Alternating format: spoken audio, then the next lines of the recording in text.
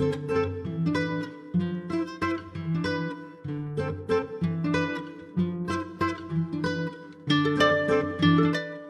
everyone, me Mutahar, and you might be wondering, what? Yeah, I'm here to rectify the issues with the last cancelled gaming video Zahid put up. I watched it and realized some facts were blatantly wrong, among other numerous things, so I'm here to give an unbiased and factful video on Ura Zelda this time. Now, before we delve into Ura Zelda, we gotta take a look at the 64 disk drive, or 64DD for short. The disk drive was an add-on to the N64 and would allow the 64 to use magneto-optical discs with a capacity of 64 megabytes. The device was meant to be an answer to Sony's PlayStation and would even have rewritable storage, so that it could connect with N64 games and provide extra levels, minigames, and even store personal data. It could even connect to the internet, or RANnet. That would be Nintendo's online service at the time.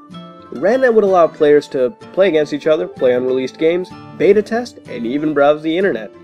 Pretty revolutionary stuff at the time, and was even somewhat popular. However, the 64DD failed, and it sold only 15,000 units, and it only had a total of 9 games. Because of this failure, the add-on never got released outside of Japan. Moving on though, Nintendo was working on 2 expansions for Ocarina of Time, due to its wild success in the gaming market, for the 64 disk drive. One was called Ura Zelda, and one was called Zelda Gaiden. Ura Zelda would be an expansion to Ocarina of Time and provide players with new dungeons and gameplay features, but due to the failure of the 64DD, it would never be released at all. Ura Zelda was originally a patch, ranging from 32 to 64 megabytes, and couldn't actually be released on a normal cartridge alongside the actual Ocarina of Time game. And the way you would start this is basically by putting the Ura Zelda disc into the 64 disk drive, running the original Ocarina of Time game, and selecting the options from the in-game menu to start the Ura Zelda game, or expansion. There were several additions to Ura Zelda. One big one was the Unicorn Fountain Dungeon, which was an all-new dungeon. The other expansion, Zelda Gaiden, would eventually become its own standalone game called The Legend of Zelda Majora's Mask. Majora's Mask turned out to be a commercial success, and it sold approximately 314,000 copies in its first week, and ultimately sold 3 million worldwide, and gained universally positive reviews for the use of its graphics and complex story, as well as a 3-day cycle for the game.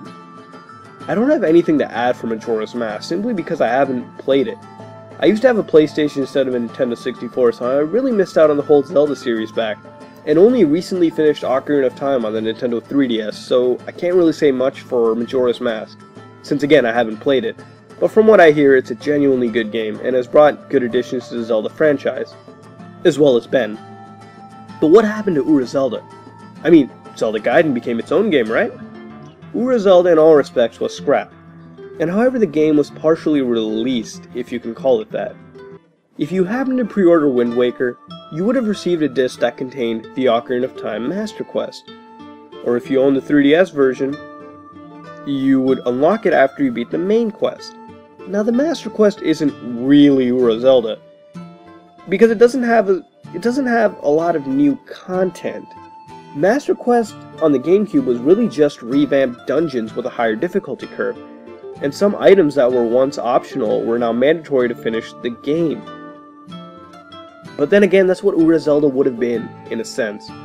And Master Quest is generally believed to be Ura Zelda's successor. This would be the end of the Ura Zelda expansion, and would be one Zelda game or expansion that fans would never be able to play. Now, this is something I wanted to add to cancelled gaming and give my ideas of how the game could possibly come out. I for one own and love my Nintendo 3DS, and one of the games I picked up was Ocarina of Time 3DS. I never played the game in my past and decided I could play the game on my 3DS with its revamped visuals, and it's a fun game and I could see what I missed out on. But now we've already seen some 3DS games get DLC, so I personally think Nintendo could port Ura Zelda and sell it on the 3DS eShop as DLC for Ocarina of Time, for a reasonable amount of money. In fact, how much would you pay for Ura Zelda DLC, and if you would even buy it? Nintendo could just release it on the Wii Online Store or the Wii U Online Store. There's even a group that is dedicated to restoring the project and are building it by themselves. They're called the Ura expansion or the Ura project, I'm not sure, but the link to their website is in the description below. And they're currently building it off the Majora's Mask engine and are including new dungeons, features, and even a new protagonist. Something to be excited about, I'm sure. Now I hope you've enjoyed this episode of Cancelled Gaming, and its proper revision, and have learned something about Ura Zelda and even the Nintendo 64 disk drive. This has been another episode of Cancelled Gaming, and if you like what you saw, then like, comment, and subscribe. This is me, Mudahar, from SomeOrdinaryGamers, and I'm out.